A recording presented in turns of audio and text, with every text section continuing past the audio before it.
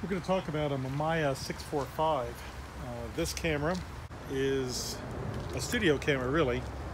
The main thing I want to show you about this camera right now is actually the shift lens that I have on here. This lens, if I turn this knob, allows me to shift down. If I want to shift the other way, I actually turn the lens. We also can turn it sideways. There we go. This is shifting to the left, and I can turn that around, and therefore it's shifted to the right. Another one of my favorite lenses for the Mamiya is this wide angle lens. Wide angle for 645 is 45 millimeter. So we're going to go on to another segment where I'm going to show you how these lenses can work on a Canon camera with 35 millimeter film or a digital. There's a couple of companies that make adapters. This one is from a company called KIPON.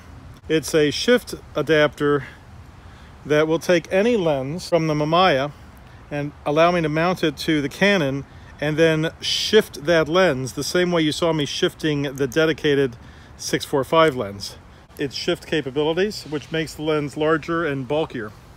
45 millimeter lens that I have for the Mamiya is a much smaller lens. In fact, it's approximately the same size as the 50 millimeter lens on the Canon. Let's mount that lens to the Canon.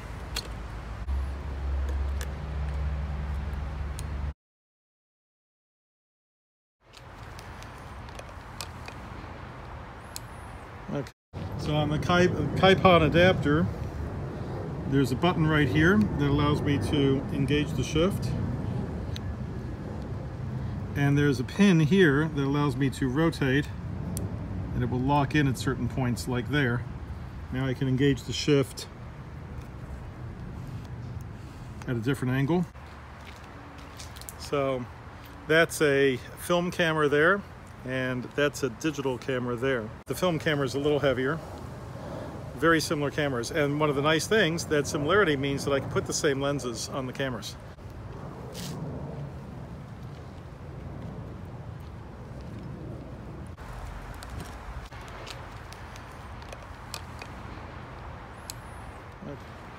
Works just as well on the digital camera as it does on the film camera.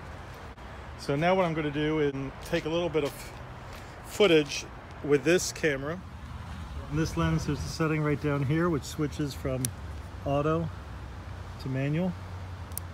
And when I go to manual, you'll see I can control the aperture. As you watch, I can shift it down, and I can shift it all the way up there.